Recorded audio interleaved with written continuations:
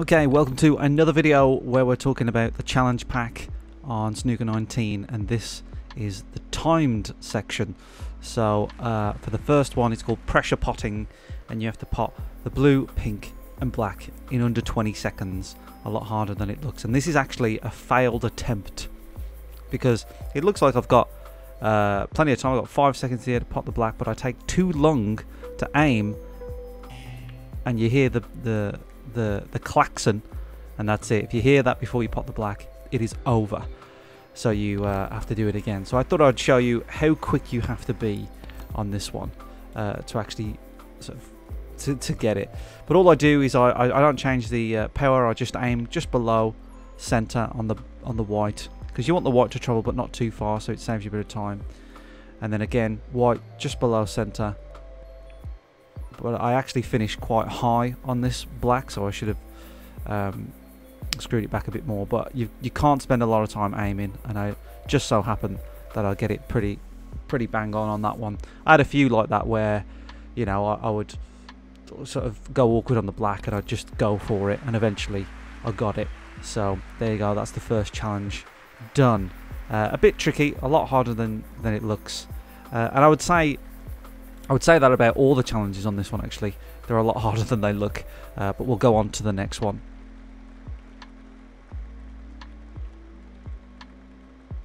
which is colours under pressure. So all you got to do is pop the colours under pressure. It's but you've got to do it in the time slot. So all I do is put a little bit of top, 42% power, which should get you nicely onto the green. So I take a freeze frame of some of the first colours that I pot here. So now I'm on nicely on the green. All I've got to do is screw it back a little bit, so I put a little bit below center. Don't change the power. Don't be worried about screwing it back a little bit, because you can you'll be a lot better on the brown than you think. And now what I do is I actually play the blue in the bottom left corner, and I'll tell you why. So I put plenty of screw on it, 41% I think I put on it. And the reason why is because now I'm actually in pretty much the same position as I was for the previous challenge, and I know how to pot these ones. So all I've got to do is put a little bit of bottom on it, hit it at 50%, and I'll be on the pink. Hopefully I don't go in off, which I almost do. But because I don't have to put it in the same pocket here, I end up rolling it forward, but I could have stunned it across if I was a little bit higher. And then I've got 50 seconds here, which isn't a long time. So with all these time challenges, you just don't have a lot of time to mess around, to spend a lot of time aiming, because aiming will take the most time, and also hitting the power bar takes like 1 second or so, so that can take some time. So that's colours under pressure done. Quite a tough one, but you know, you can do it. Thin red line. So I've sped up the footage for this one, because you know, my only advice for this one is, again, don't spend too much time aiming. Don't think about it too much. What I end up doing here is I take a big chunk of the bottom half of the table, and look, I just don't dilly-dally. I don't I'm actually speeding it up now, but I don't dilly-dally. I don't spend a lot of time thinking about it. I just take the shot and get on with it, because if you spend any time looking at one shot and then going for another, you might as well just restart the whole challenge. So just if you see a red on and you think that'll do, and that's why I'm not really thinking about it too much here. I'm just like, that'll do, that's going in, I can pot that, it's pretty straight, and then I just go for it. My tactic here really was to kind of get rid of the reds at the bottom and then the reds at the top, but I don't end up doing that. I had to change tack sort of much halfway through, because I feel like the reds in the middle are easier and you have more options to pop them in more pockets. But I end up sort of just going wherever I want. Don't think about it too much. I don't even really play a lot of spin on the white ball. I end up just playing position by using the power bar. And I figured this is my last chance to get in the middle of the table, so I take that one, and now I've just got 3 reds that are nicely close together, and I just roll this one forward, and I've got to do it in, you know, 35 seconds, which you think is plenty of time, but it soon goes when you're playing snooker. And this is the only shot where I actually screw it back a little bit. And I think we're going into normal time now, so normal speed. And I just pot it in the middle with around about 10 seconds to spare. So again, like all the challenges on the time section, they're a bit tricky. Don't waste too much time lining shots up and just get on with it. That one probably took me about 3 or 4 attempts to do it. The next challenge is 11 to 1.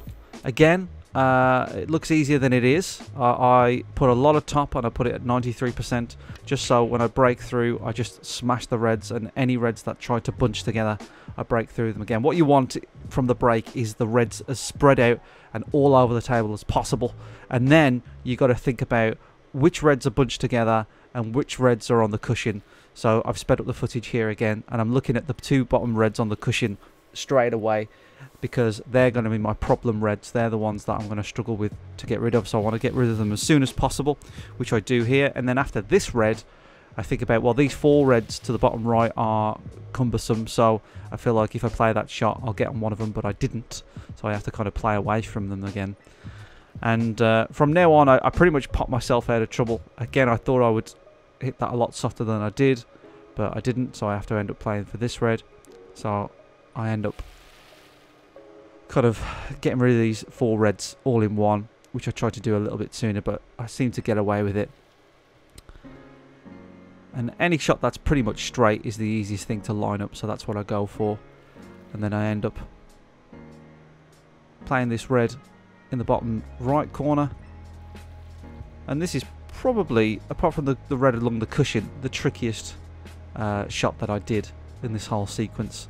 So it's all from the break. If you can spread the reds out from the break, that's why I put a ton of top on the white ball, just to make sure that, you know, they no reds are bunched together, because as soon as they're bunched together, it's just a nightmare.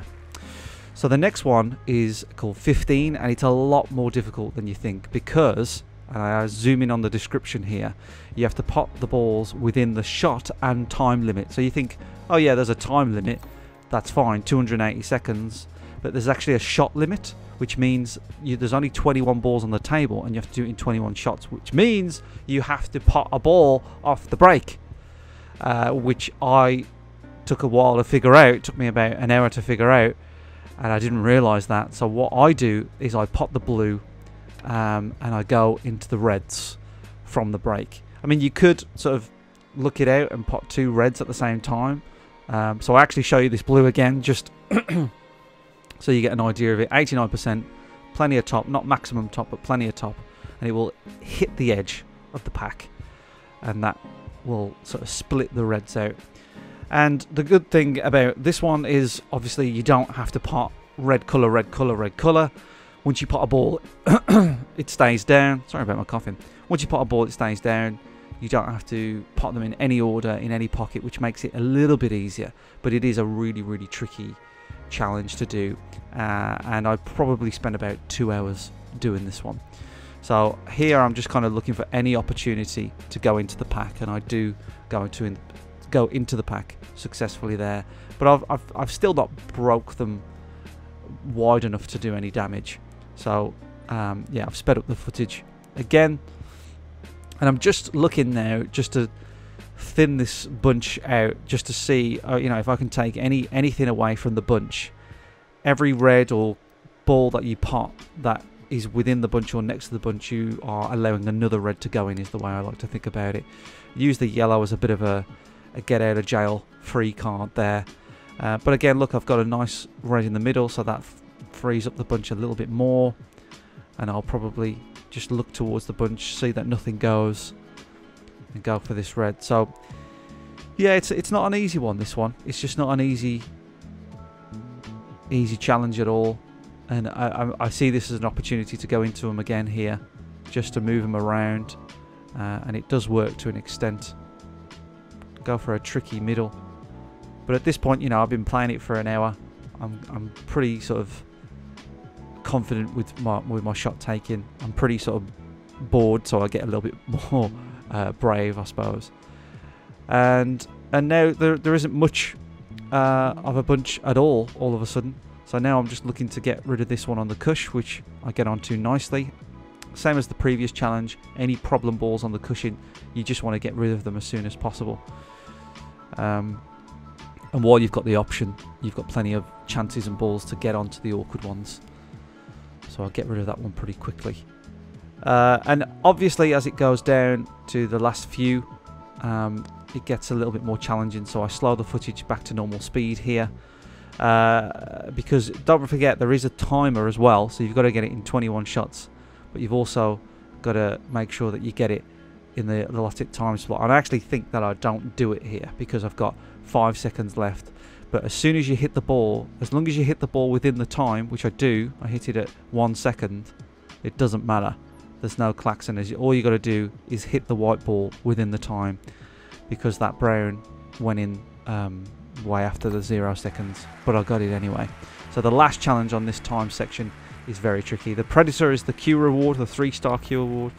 The Mintchoc, that's a nice Q, is the 4-star, and then the 5-star, another 4-star is the Candy Cane, and then 5-star is the Phoenix. So plenty of rewards for doing this challenge. A very tricky challenge, took me a couple of hours, as I say. But that's all the challenges on the basic skill section done. So if you found these videos useful, if you've been stuck in any of them, please leave me a comment and tell me that it's been useful. Give me a like, because that helps me out a lot. And subscribe if you've enjoyed the content and want to see more content from me. I'll be covering the advanced skills as well, so if you're struggling on any of those, I'll be uploading those and you can watch them. Thanks very much for watching. Enjoy the snooker stuff. Bye.